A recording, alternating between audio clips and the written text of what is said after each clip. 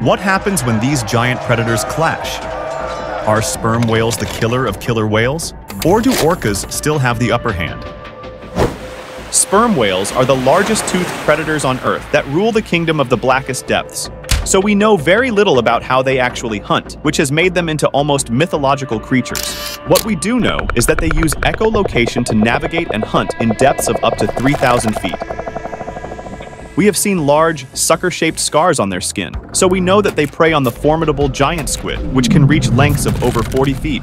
We have also found remains of large sharks in their stomachs, which proves that they are truly the apex predators of the deep ocean. Killer whales, or orcas, are also formidable hunters of the ocean. Different orca pods have different diets, but some populations are known for coordinating their pods to hunt blue whales. The name killer whale has changed over time from whale killers because they are known for preying on a wide variety of whales, though they have been observed killing enormous whales like this massive 70-foot blue whale.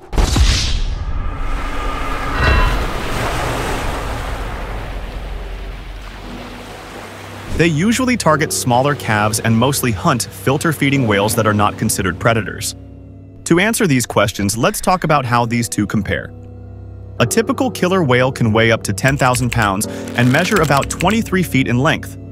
Males are larger than females, with the largest recorded orca reaching 32 feet and weighing around 22,000 pounds. But this size is nothing compared to sperm whales. Female sperm whales average about 40 feet and weigh up to 90,000 pounds, which makes them 9 times heavier than average orcas. But a bull sperm whale is truly massive. They can reach a length of 60 feet and weigh as much as 120,000 pounds. That's 6 times heavier and nearly 3 times longer than the largest killer whales. Though size-wise sperm whales are formidable, their size doesn't prevent orcas from attacking. This rare footage shows that a large pod of orcas that were searching for food attacked a large herd of sperm whales. So obviously, size can't deter killer whales, and they still need more features and abilities to defend against orcas. Sperm whales' most impressive weapon is their massive heads, which make up about a third of their body length and are incredibly robust. The thick skull provides a physical barrier against attacks. And in confrontational situations, they use their heads to headbutt or ram into killer whales, which helps them deter smaller or younger orcas. Another fearful feature of sperm whales is their teeth. Each of these giant teeth measures about 8 inches in length and can weigh 2.2 pounds. That is why we also call sperm whales cachalot, which is a French word for tooth or big tooth. We don't have any estimation of their bite force, but they have strong jaw muscles. So, their bite force should be substantial. But they only have teeth on their lower jaw, and their upper jaw is smooth. This is because they don't usually use their teeth to attack or bite large animals. Instead of relying on biting, they use suction to capture their prey. They open their mouths rapidly to create a vacuum and then pull in squid and fish. So, they mostly use their teeth for grasping their prey, and their upper jaw's smooth surface helps them quickly swallow their prey. Killer whales can swim up to 36 miles per hour, but sperm whales can cruise at 5 miles per hour and swim in spurts at up to 23 miles per hour. So they have no way to escape if orcas are near. So sperm whales use their sophisticated echolocation and excellent hearing abilities to detect killer whales approaching. They are so good at it that they can create a detailed auditory image of their surroundings, and in ideal conditions, they can detect killer whales approaching from 6 to 10 miles away. This gives sperm whales enough time to form defensive formations when orcas are nearby. Researchers say that when they detect orcas, their first response is a reduction in vocal activities. They especially decrease in the production of echolocation clicks, which we know them as usual clicks, and sperm whales use for foraging. This makes them less detectable to killer whales. After going silent, they start listening to killer whales. They can distinguish between different types of killer whale sounds, like those associated with feeding and those that orcas make for socializing. So, sperm whales assess the level of threat based on these sounds and react accordingly. They also have complex vocalizations and are excellent at communication. So if they detect any threat, they alert one another and organize themselves into a defensive formation quickly. In fact, in 1997, researchers observed how this communication works. They saw a pod of 5 killer whales that were charging a small herd of 5 sperm whales. These sperm whales were consistently sending distress signals. So, in a very short time, a pod of 5 sperm whales that was almost half a mile away joined them. And soon after that, another pod arrived. Gradually, many more sperm whales joined the pod, and their number grew to more than 50 whales. So, even though a female orca approached sperm whales, it couldn't do anything, and orcas left the scene. After that, the sperm whales also went their separate ways. One of the most effective defensive strategies that sperm whales have is the Rosette formation. This formation is named after the daisy flower because of its appearance. Sperm whales form a circle with their heads facing inward and their tails outward. In this formation, the more vulnerable members of the pod, like calves and younger whales, are placed in the center, and adults shield them. The sperm whale's tail is a formidable weapon and can deliver powerful blows to any orca that gets too close. So, with their orientation, their tails are placed outward, and the pod creates a moving wall of defense to deter orcas from attempting to attack. The effectiveness of the Rosette formation is not solely reliant on the physical barrier created by the whales' bodies, but also on their ability to communicate and coordinate during an attack. In the first observation of an encounter between orcas and sperm whales in the 1990s, researchers saw a pod of 35 orcas attacking a herd of 9 sperm whales. By the time the researchers arrived at the scene, the whales have already formed a rosette. Orcas were attacking in waves to disrupt the formation and get one of the whales to break the formation so that they could get access to the vulnerable whales at its center. They kept biting the sperm whales and trying to injure and weaken them. 2 hours into the episode, the killer whales dragged one of the sperm whales out of the rosette.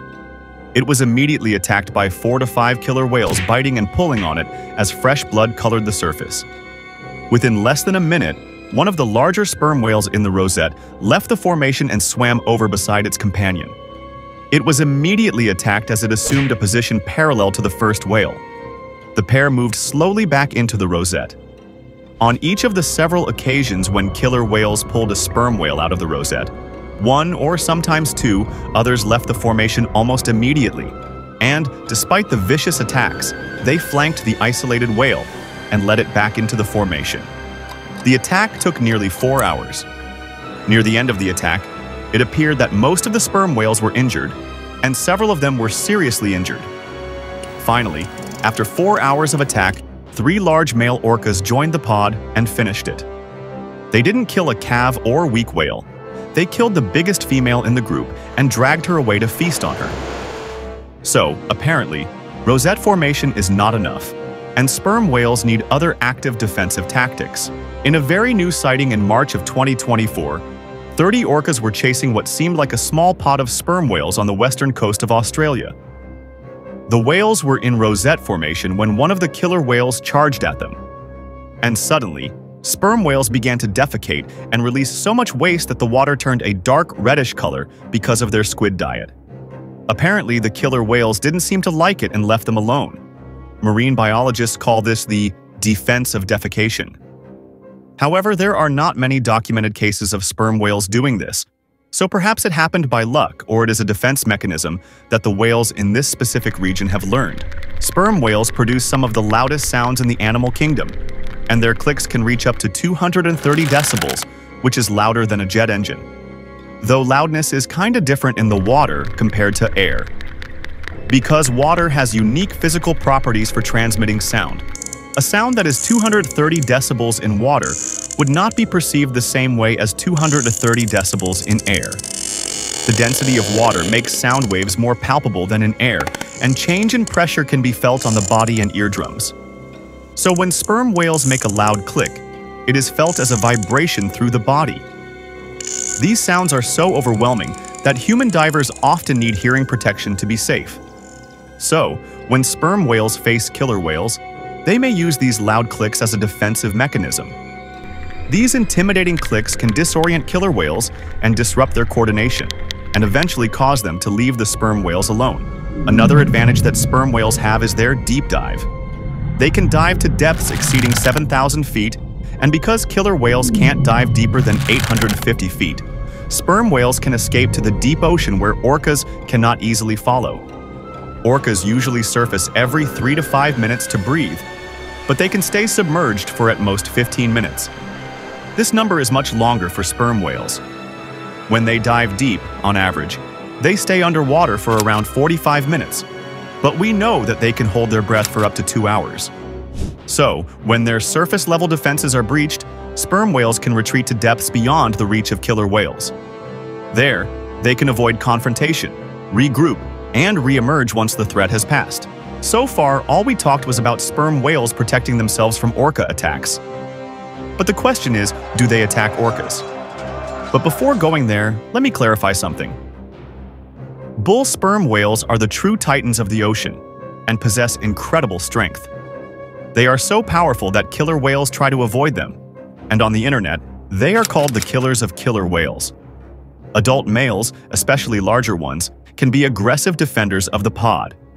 They may charge killer whales and use their massive size and strength to intimidate or force the predators to retreat. Though bull sperm whales are formidable, the problem is that they don't live with their pod. So females and calves are still vulnerable to killer whales. But sperm whales have a sophisticated communication system, so it could be helpful if a pod that is under killer whale attack calls bull whales to join and protect their pod.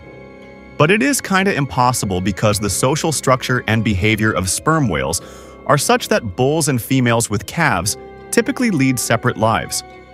After male sperm whales grow, females kick them out of their pods because they want to minimize resource competition. Males are much larger and need way more food, so it is impossible for the pod to feed them and, at the same time, raise the calves. Also, when males reach puberty at around 6 to 12 years of age, they become aggressive and may hurt the pod. So, these youngsters live separately from their pods.